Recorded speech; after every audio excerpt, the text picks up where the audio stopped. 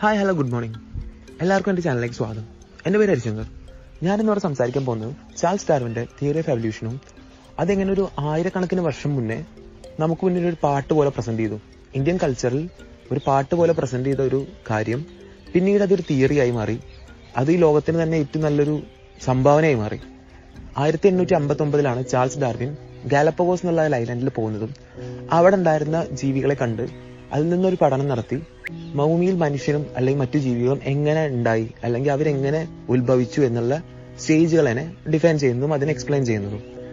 ഈ ഒരു ഇൻസിഡന്റിനെ ആയിരക്കണക്കിന് വർഷം മുന്നേ നമ്മൾ എടുത്തു നോക്കി കഴിഞ്ഞാൽ ഇന്ത്യൻ കൾച്ചറിൽ അല്ലെങ്കിൽ ഇന്ത്യൻ മിത്തോളജിയിൽ പറയുന്നത് എങ്ങനെയാന്ന് വെച്ച് കഴിഞ്ഞാൽ,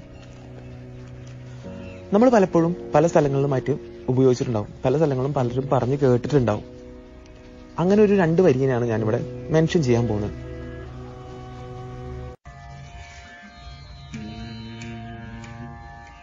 മത്സ്യകൂർമ വരാഹ മനുഷ്യ സിംഹ വാമന, മത്സ്യകൂർമ വരാഹ മനുഷ്യ സിംഹ വാമന, ഇച്ഛ രാമ രാമ രാമ ഹിതബുദ്ധി കരികേ, മത്സ്യകൂർമ വരാഹ മനുഷ്യ സിംഹ വാമന, ഇച്ഛ രാമ രാമ രാമ ഹിതബുദ്ധി കരികേ.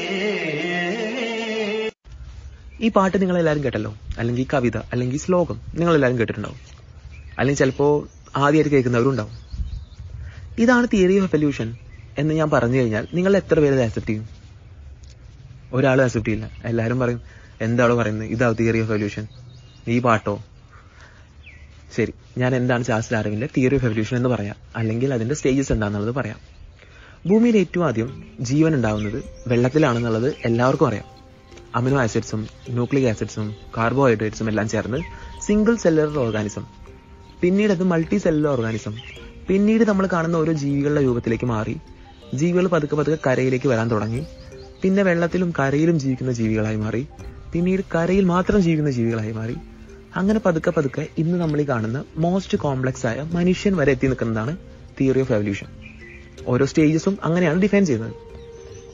ഈ ഒരു തിയറിയെ ഏറ്റവും സിമ്പിളായി, ഏറ്റവും കോമൺ ആയിട്ടുള്ള ഒരു മനുഷ്യന് ഏറ്റവും പെട്ടെന്ന് ആക്സെപ്റ്റ് ചെയ്യാൻ പറ്റുന്ന രീതിയിൽ ഒരു 4 വരിയിൽ പറഞ്ഞൊരു ബ്യൂട്ടിഫുൾ ആയിട്ടുള്ള ഒരു ശ്ലോകമാണ് നമ്മൾ മുന്നേ കേട്ടത്. ഇനി ആ ശ്ലോകത്തിന് എന്താണെന്നുള്ളത് ഞാൻ ഡിഫൈൻ ചെയ്തുതരാം. മത്സ്യകൂർമ്മ വരാഹസ്യ നരസിംഹസ്യ വാമന എന്ന് പറഞ്ഞിട്ടാണ് ആ ശ്ലോകം സ്റ്റാർട്ട് ചെയ്യുന്നത്. മത്സ്യം എന്ന് പറഞ്ഞാൽ എന്താ? അത് ആ തിയറിയുടെ അല്ലെങ്കിൽ ആ ഒരു കവിതയുടെ ഫസ്റ്റ് ബേസിക് എന്താണെന്ന് വെച്ച് കഴിഞ്ഞാൽ, ഭൂമിയിൽ അത് ദൈവത്തിന്റെ 10 അവതാരങ്ങളെ പറയുന്നുണ്ട്. ഓക്കെ, ഈ 10 അവതാരങ്ങളും ദൈവം എങ്ങനെ ഭൂമിയിൽ ഉണ്ടായി, അല്ലെങ്കിൽ എങ്ങനെയാണ് ഫസ്റ്റ് ജീവൻ ഭൂമിയിൽ ഉണ്ടാവുന്നത്. ഫസ്റ്റ് ഉണ്ടാവുന്നത് എന്താന്ന് വെച്ച് കഴിഞ്ഞാൽ വെള്ളത്തിലാണ്. മത്സ്യമാണ് ദൈവത്തിന്റെ ആദ്യത്തെ അവതാരം എന്ന് പറയുന്നുണ്ട്. തിയറി ഓഫ് എവല്യൂഷനിലും പറയുന്ന ഫസ്റ്റ് ജീവൻ എവിടെയാണ്? വെള്ളത്തിൽ.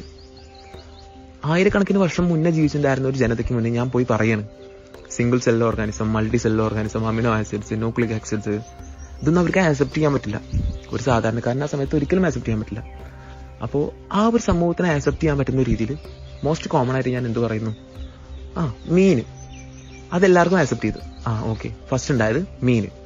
പിന്നീട് എന്ത് പറയുന്നു? കൂർമ്മം. കൂർമ്മം എന്ന് പറഞ്ഞിട്ടുണ്ടെങ്കിൽ ആമ. ആമയുടെ പെക്യുലാരിറ്റി എന്താ? ആമയ്ക്ക് കരയിലേക്ക് വരാൻ പറ്റും, പക്ഷെ അത് ജീവിക്കുന്നത് എവിടെയായിരിക്കും? വെള്ളത്തിൽ. അല്ലെ? തിയറി ഓഫ് എവല്യൂഷന്റെ സെക്കൻഡ് സ്റ്റേജിൽ വരുന്നത്, അല്ലെങ്കിൽ അതിന്റെ നെക്സ്റ്റ് പ്രധാനമായിട്ടുള്ളൊരു കണ്ണിയാണ് വെള്ളത്തിൽ നിന്ന് കരയിലേക്ക് വരാൻ പറ്റുന്ന ഒരു ജീവികൾ. അത് കഴിഞ്ഞാൽ തേർഡ് സ്റ്റേജ് വരാഹം. വരാഹം എന്ന് പറയുന്നത് എന്തിനാ? പന്നി. വരാഹം എന്ന് പറഞ്ഞാൽ പന്നിയാണ്. പന്നിയുടെ പെക്യുലാരിറ്റി എടുത്ത് നോക്കിക്കഴിഞ്ഞാൽ വെള്ളത്തിനെ ഡിപ്പെൻഡ് ചെയ്തുകൊണ്ട് കരയിൽ ജീവിക്കുന്ന ജീവി. പന്നിക്ക് ഒരുപാട് ഈർപ്പം വേണം, ഒരുപാട് ചളി, അങ്ങനത്തെ സ്ഥലങ്ങൾ വേണം. അപ്പോൾ തിയറി ഓഫ് എവല്യൂഷന്റെ തേർഡ് സ്റ്റേജിൽ ഏറ്റവും നോട്ടബിൾ ആയിട്ട് വരുന്ന ഒരു പെക്യുലാരിറ്റിയാണത്. അതായത് വെള്ളത്തിനെ ഡിപ്പെൻഡ് ചെയ്തുകൊണ്ട് കരയിൽ ജീവിക്കുന്ന ഒരു ജീവി. അതൊരു എക്സാമ്പിൾ എന്ന രീതിയിൽ പന്നി എന്ന് പറയുന്നു. ഇനി നമുക്ക് 4ാമത്തെ സ്റ്റേജിലേക്ക് കിടക്കാം. ചാൾസ് ഡാർവിന്റെ തിയറി ഓഫ് എവല്യൂഷനിൽ 4ാമത്തെ സ്റ്റേജിൽ പറയുന്നത് മനുഷ്യനും അല്ല മൃഗവും അല്ലാത്തൊരു അവസ്ഥയെ കുറിച്ചാണ്.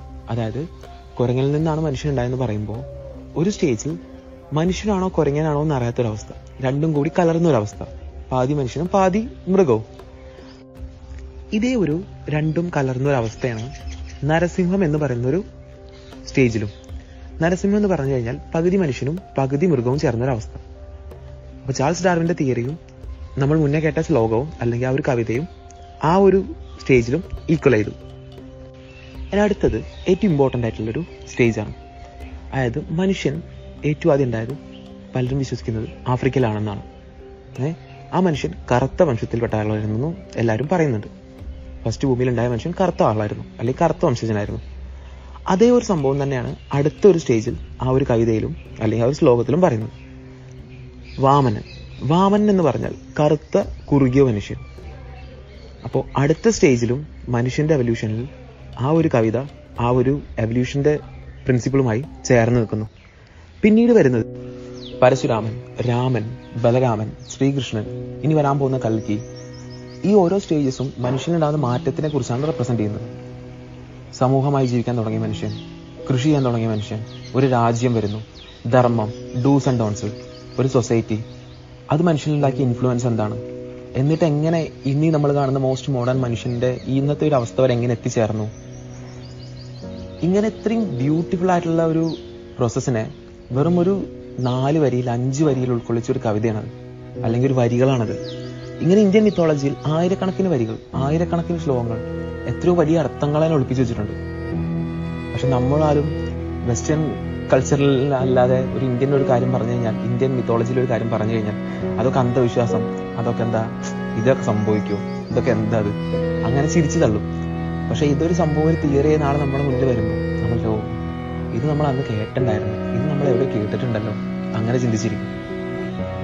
ഇന്ന് ഞാൻ ഈ പറഞ്ഞ കാര്യം നിങ്ങൾക്ക് ഇഷ്ടപ്പെട്ടെങ്കിൽ ലൈക്ക് ചെയ്യുക, ഇഷ്ടപ്പെട്ടില്ലെങ്കിൽ കമന്റ് ചെയ്യുക, ഇല്ലെങ്കിൽ ഇതിൻ്റെ അടുത്ത് തെറ്റ് പറ്റിയിട്ടുണ്ടെങ്കിലും കമന്റ് ചെയ്ത് എന്നോട് പറയുക. അടുത്ത വീഡിയോ വേണം അല്ലെങ്കിൽ അടുത്തൊരു ടോപ്പിക്കിനെ കുറിച്ച് സംസാരിക്കണമെങ്കിൽ അതും കമന്റിലും. പിന്നെ നിങ്ങൾക്ക് ഇഷ്ടപ്പെട്ട് കഴിഞ്ഞിട്ടുണ്ടെന്നുണ്ടെങ്കിൽ നിങ്ങൾ ഫ്രണ്ട്സുമായി ഷെയർ ചെയ്യുക. Thank you. സോ അടുത്തൊരു വീഡിയോയിൽ അടുത്തൊരു ടോപ്പിക്കുമായി വീണ്ടും കണ്ടുമുട്ടാം. ഈ വീഡിയോയിൽ ഒരുപാട് ബാക്ക്ഗ്രൗണ്ട് നോയ്സ് കൊണ്ടിട്ടുണ്ടാവും, അതിനൊക്കെ സോറി. Till then bye.